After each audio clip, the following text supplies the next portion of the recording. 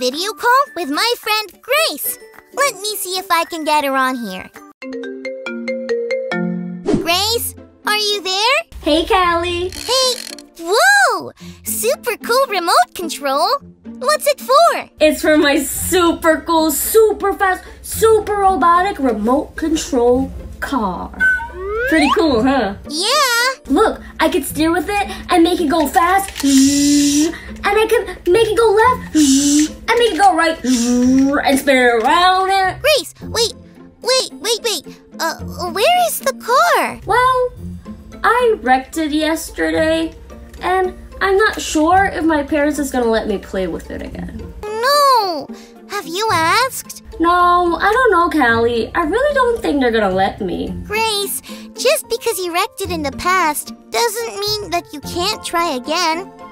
You can try again, Grace. And the next time you'll be more careful when you're driving it fast and left and right. Well, I guess I could ask. Yeah, go ask while we check out our Bible story for today. It's time for today's Bible story, and it comes from the book of John, chapter 4.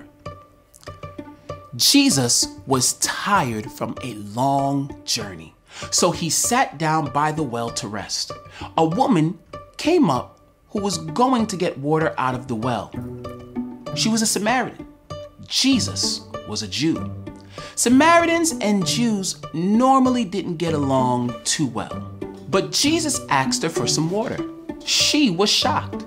She reminded Jesus who she was, a Samaritan. Jesus told her that if she knew who he really was, then she would ask him for water instead. And Jesus would give her something much better. He would give her the gift from God, which was life that never ends. The woman was confused. She tried to change the subject, but Jesus told her again in a different way. The gift he would give her would be better than anything else. A single drink of water helps us when we're thirsty, but only for a little while. What he had to offer would take care of her thirst for good. Imagine never being thirsty again. The woman had come to the well to get water every day, so the gift sounded great. But Jesus wasn't talking about real water. Once again, Jesus wanted her to know about life with God, which lasts forever.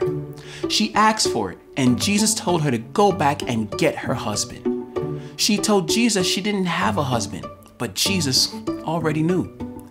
He knew everything about her, every good and bad thing she's ever done. But he still offered her God's gift of life that never ends. The woman went back to her village and told everyone about Jesus and the exciting news that our past doesn't change God's love for us. That story was awesome! God always loves us, and nothing in our past, the things we've done, or anything else will ever change that.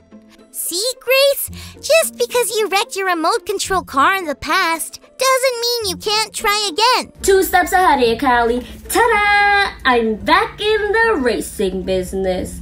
I asked my dad, and he said yes, as long as I'm super careful. Awesome! Can we see? I'm gonna do better than that, Callie. I'm gonna put the camera on the car so you all could go for a ride. Let's go!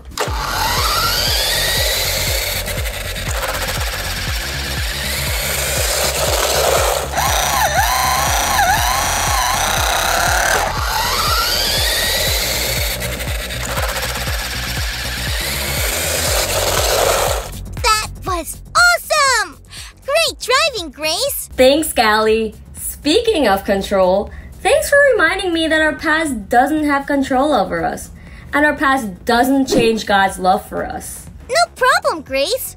Are you thinking what I'm thinking? Oh yeah, time for our theme song.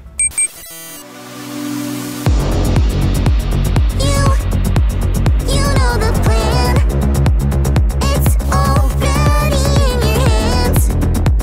Like what this toy can do. It flips and can transform too.